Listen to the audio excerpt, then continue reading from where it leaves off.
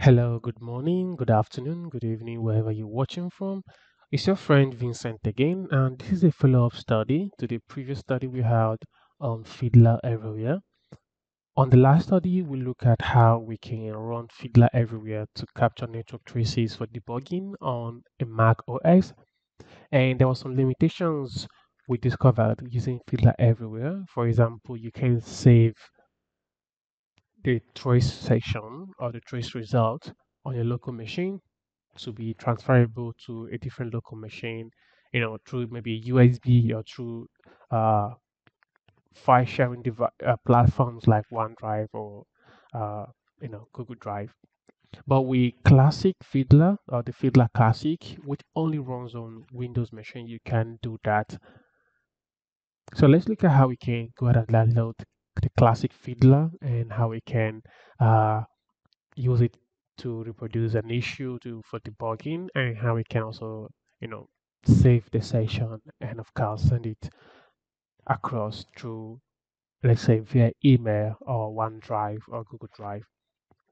So from your favorite browser, search Fiddler and make sure you are on the right page, telerik.com. That should be the correct URL. So once you're there, you'll see the Fiddler Classic. Go ahead and click on this. This only works on the Windows machine. You can click on try for free.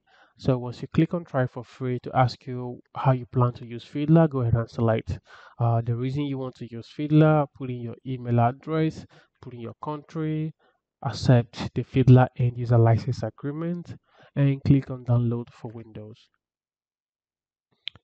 Complete the verification check right here. Once you have done that, Fiddler Classic will start downloading. So go ahead and save that on your favorite folder. And once you have done that, you can double click on the file. I already have it is installed. So if you just download it, click on save, double click on the file to start the installation. Follow the prompt, and once the prompt is completed, you can go ahead and open the Classic Fiddler. So I'm going to close this and I'm going to open the Classic Fiddler, which I already have installed.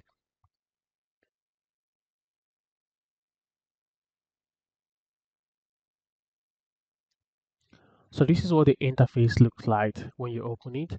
So some things we need to check to make sure they're in place is we need to make sure that when we go to file, we have capture traffic enabled, and also when we go to tools and options, make sure you have under HTTPS that you have the decrypt FTA traffic also enabled. This allows the HTTP responses to be more viewable from someone else's end.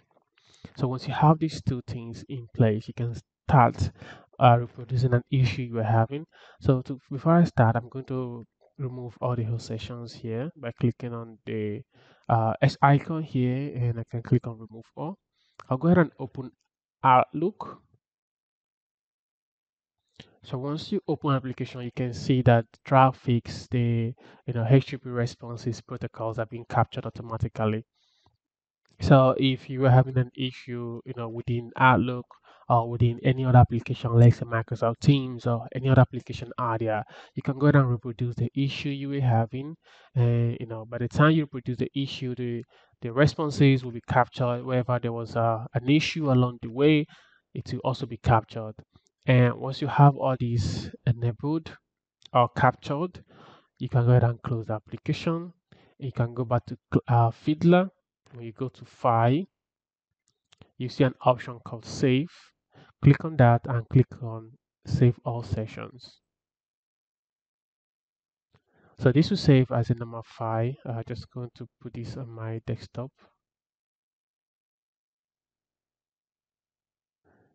And I will give it a name.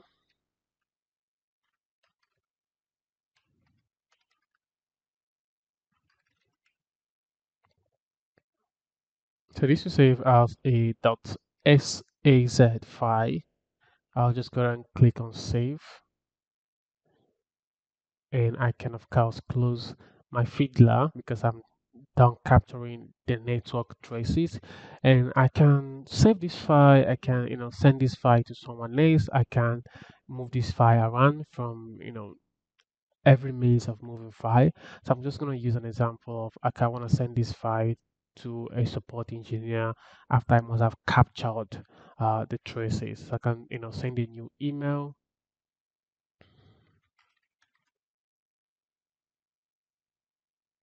send it to this engineer.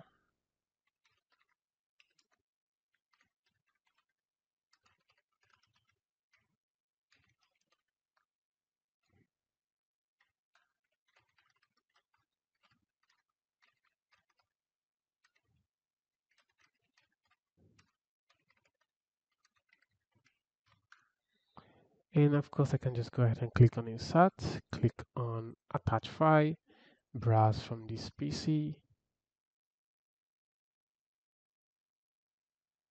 I can go to my download and I can click on the Outlook network trace and I can click on open, and this will definitely attach the file right here. So when I do this, I can go ahead and sign this, and the recipient receive this network trace and can open it from their end and can debug it from the end to find out what the issue was that I was having. So this is basically how you can use the classic Fiddler on a day-to-day basis when you want to debug uh, an application or find out what the issue is. So the classic Fiddler actually has no limitation and is also be absolutely free to use, but this can only be used on the Windows machine. If you want to run network traces for debugging on a Mac OS, you need to use the Fiddler everywhere, which I already explained on my previous video. Thank you so much for your time and to have a great day.